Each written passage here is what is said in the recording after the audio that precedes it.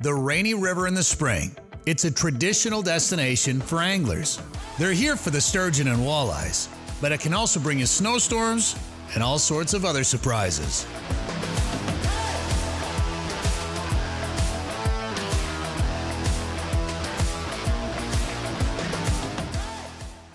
I don't think it was a good day. Anyway, all right, guys, go have fun. All right, sounds good. See ya. Oh my gosh.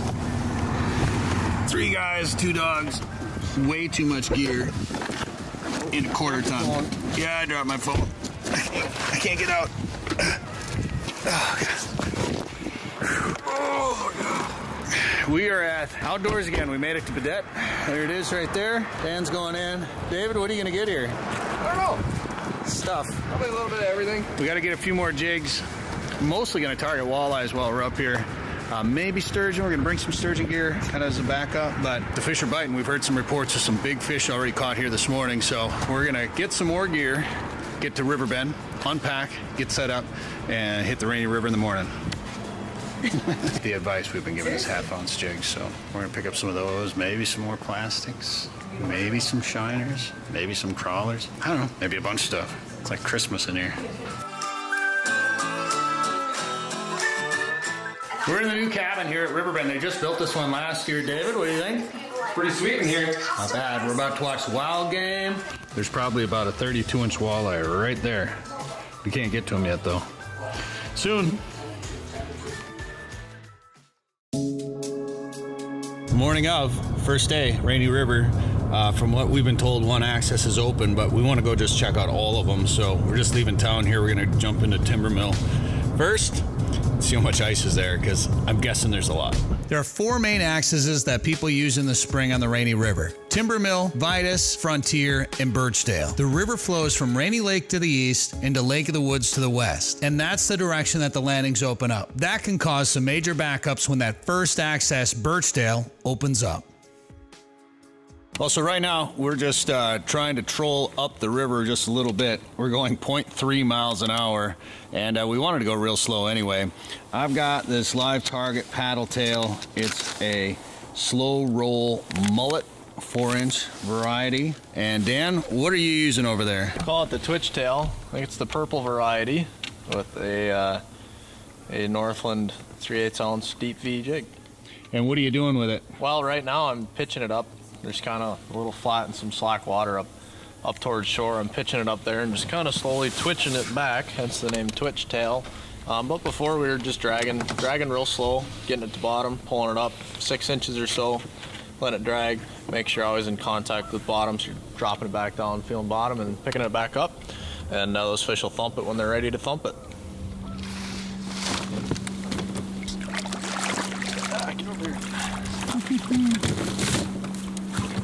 Right, on the board, live target. What do you got, Dan?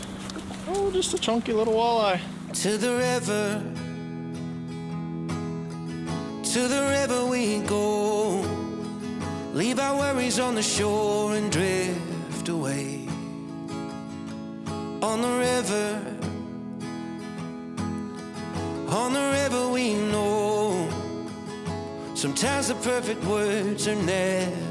Day 1 on the Rainy River went great. The weather cooperated, we caught some fish, and we did some pre-fishing for a 2-day tournament that started tomorrow. It was all part of a celebration for the 500th episode of Sporting Journal Radio. All right, Ethan, you can do the drawing. Come on, Ethan. Are you nervous? Okay. Are you nervous? All right. Don't look. No cheating.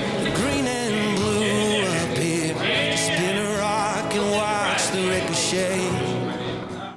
Well, good morning, ladies and gentlemen. It is Tuesday, April 5th, otherwise known as day 1 of the Fish Donkey Tournament.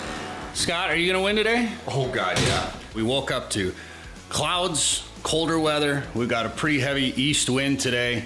It's gonna blow 20, maybe gusting up to 25 or so. There's some snow, some rain in the forecast. In fact, it's been snowing already here this morning. I'm gonna jump in the boat with Joe Henry and hit the river. It's gonna be a little brisk out there, but honestly, not so bad. You fished in weather like this before. Yeah, you know what? It's I think we both kind of have ice fishing gear with, and basically what we're going to be doing is getting out there and ideally, there's a lot of spots to fish in the river. When you take your GPS map up, whether you have Davionics or whatever you got in your hand, and pull up the Rainy River and take a look at that structure. There's structure all over, and you don't have to be by boats to catch walleyes. Those walleyes will tell you what they want to be doing that day.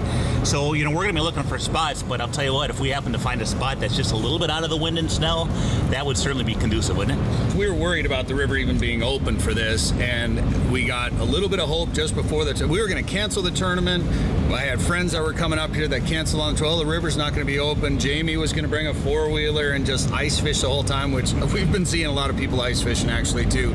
But the river opened up right before the tournament. We had beautiful weather on Monday. We fished before the tournament, a little bit pre-fishing, and then it's just been opening up really fast, Joe. Everybody's pretty surprised how fast that Birchdale access popped open. It was really kind of a cool story because Birchdale popped open, but what people didn't realize initially is there was a sheet of ice, Brett, that was down pressed to the bottom. So you couldn't just back a trailer up. There was still ice under the water. So what happened was when everybody came to fish, you had about 8 guys out there with chisels and saws used for sawing a hole for spearing. And they were out there working on that ice chunk for about 4 hours. And single-handedly, they got that baby out of there. They go fish the Rainy. We got, of course, Cooch County. We got the highway department. Everybody chips in, and we want to make it safe. They actually go in there with a backhoe, and they'll get that ice out of there best they can, just to make things safer for anglers and get things rolling. I mean, I tell you what, not every county would do that, so I think all anglers are pretty darn appreciative. When we went and checked Frontier, you could see that a couple of guys had actually backed over the ice. Two boats had gone in, and we did a little update from there. And then we got on the road to go to Birchdale. We actually passed them coming to work on it, and then we launched the boat, went up the river, and they had already finished it by the time we got there with the boat. Isn't that great? Yeah. That's good news. I'll tell you, to have 2 accesses open, put 2 boat ramps open, really disperses the traffic. And of course, with the snow and the kind of the cold for a couple of days here, certainly traffic's down anyway. But I'll tell you, we got some good weather ahead of us, and Brett, the word is there's some big females in the river, but not the number of big females that will be in about a week, I think. Yeah, that's right. My tail got bit off. See the bite marks in that, and I had a twister tail on that, and the sucker got bit off. So they're short biting me. But you know what? We'll put that back down. I've been tipping this a little bit with a half a shiner, just a little bit of scent on there. And I think that I think it helps, but maybe it's psychological more than anything. But hang on, Joe. I got a little snow on my lens. But pink and white, orange, chartreuse, boy, all bright colors for the stained water in the Rainy River. They all can be good. Notice I got that glow-in-the-dark jig too. I always like that one.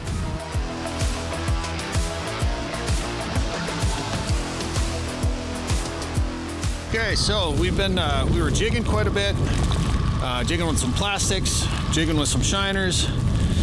I got all kinds of snow all over my lens. And Joe suggested changing things up a little bit and pulling some cranks. And Joe said, here, why don't you pull this crankbait right here? Here's what Brett's getting on, by the way. Everyone wants to take a look at this lure right here. I'm just saying, gold, Slakely Woods, shallow diving crank behind a 3-way rig. And just like that, we released one fish and Joe's hooked up. I'll swing this one. Okay. But there you go. And we were jigging and we weren't doing that great. A couple fish, but you can see it's a snowstorm. I'm sure that's not helping us. But we started pulling cranks and we're catching fish. Now, we haven't gotten our big ones yet, but I'll tell you what, I would believe that we have as good a chance of catching a big fish on these cranks covering water, getting that reaction strength than we would jigging, especially when we're not on a big pile of fish on any one spot. Jigging is kind of the way to go. However, don't be afraid to pull cranks. We're going about 1 to 1.3 miles per hour up current. Just going into the current with these. We got a 3-way rig on. Maybe what I can do, Brett, I'm gonna let this fish go and I can show people what we're using here. Is we're using a 3-way rig. And what this is, you can see we got a 3-way swivel here. We got a dropper line to about a 2 or 3 ounce weight here. That'll get us right to the bottom. And then we got our 6 feet of monofilament line with a shallow diving crankbait. Tight wobble crankbaits, and that's the kind that, in this cold water they want. They want that tight wobble. They want to go kind of slow. Going upstream, you're going to have great action on these. With that weight, we can drop that down in 15 feet of water like we're in the channel right now. We can also get that up to about 5 feet. We just cover the bottom with that thing. Real effective way to catch fish. What do you got going on here, Joe? I got another walleye on, Brett. Another heater. This might be a sauger. Let's see. Oh, a nice sauger. Look at that.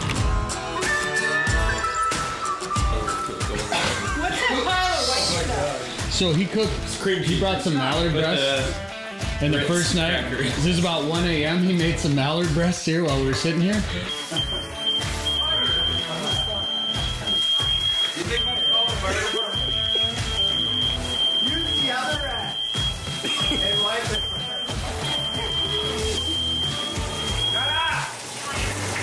it done? Is it time for going off yet? Nailed it. And what did you season them with, Cory? Every possible seasoning I could find in the whole kitchen. All of it. Which was? Mayonnaise. So you just coated it in mayonnaise and it browned it up really nice, and the flavor traveled right through, right into the meat. Made it real succulent. Oil factor. The only thing that we had. All of it. Now we've got catch of the day. The only thing we're legally allowed to keep today in the oven. Big old sucker. Big old sucker. Whole plan was to leave the head attached. Then I cut that son of a gun off, and then I was like, God dang it! Now I gotta bring the head back into the house.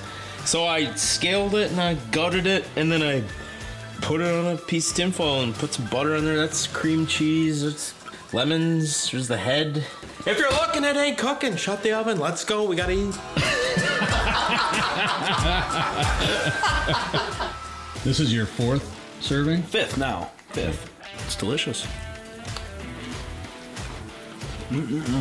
So this is like a sucker cheek, sucker snout. More snout than cheek.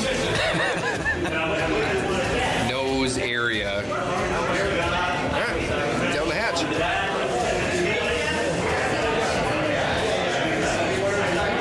Pretty good.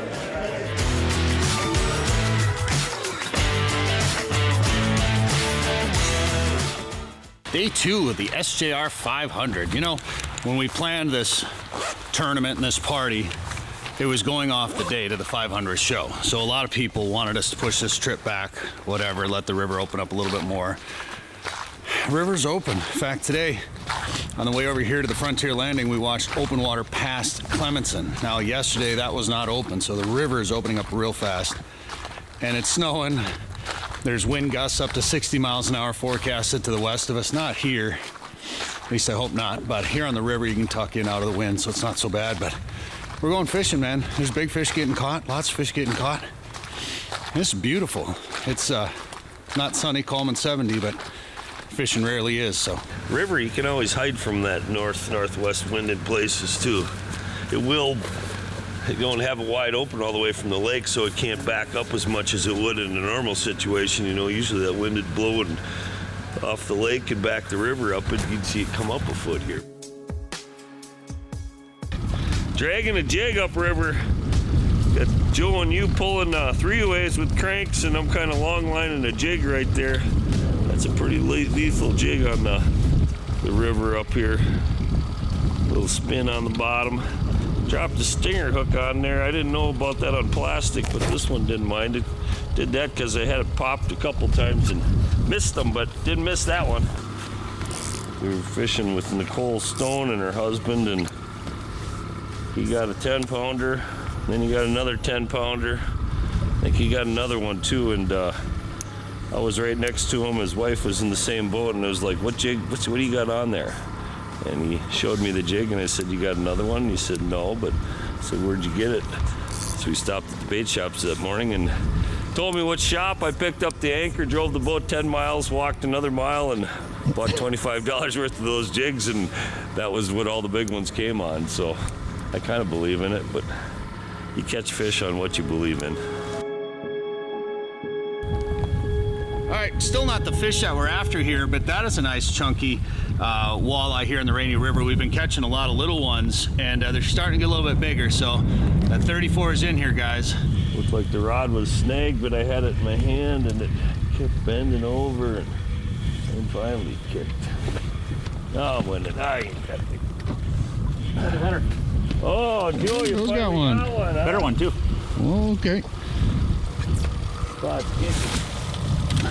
what's yours doing? Mine's a little better one. Oh, good. Well, there should be a big one here somewhere. I got a good one here. Yep. Oh, that's good fish. Yep. Great, go grab this. Up. Got it, Brett. Is he up already? No, here, grab it. Pretty cool. All right. Better fish.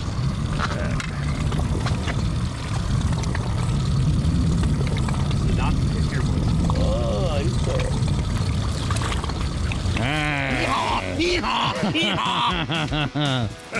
I went to a floating rapala, number 11, chartreuse. Very nice fish. You win. So nice fish, though, aren't they? Oh, yeah. 22 and a half.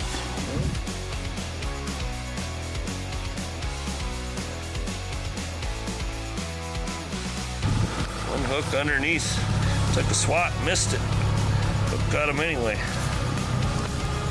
Probably 20.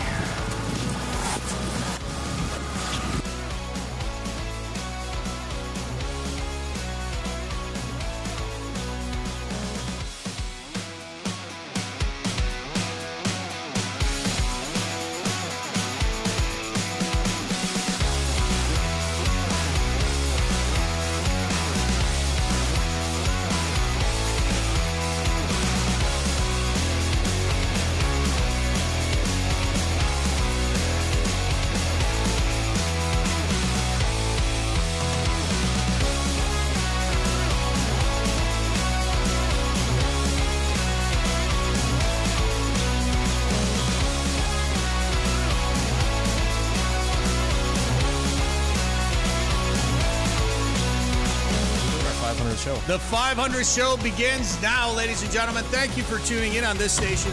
Oh, yeah! Oh, that's a nice one. Heck yeah. That's exciting. Chris is on the board. Not bad. That's a good fish. That's your mom. Never seen my mom come fishing, and it was 30 degrees and snowing when we were questioning going fishing, and my mom's like, yep, let's go. I'm not sitting in this cabin. Let's go. We're going fishing. I got to catch another walleye. Well, thank you guys for coming up, of course. I appreciate it. And as I posted on Facebook, I think one of my favorite pictures from this trip is going to be you, Ron, my dad, in the back of the boat, not underneath the top where it's warm, but there he is, and he's just covered in snow. Like you're just shielding yourself from this snowstorm, and you're just covered in snow out there. I was frozen stiff. You couldn't move if you wanted to.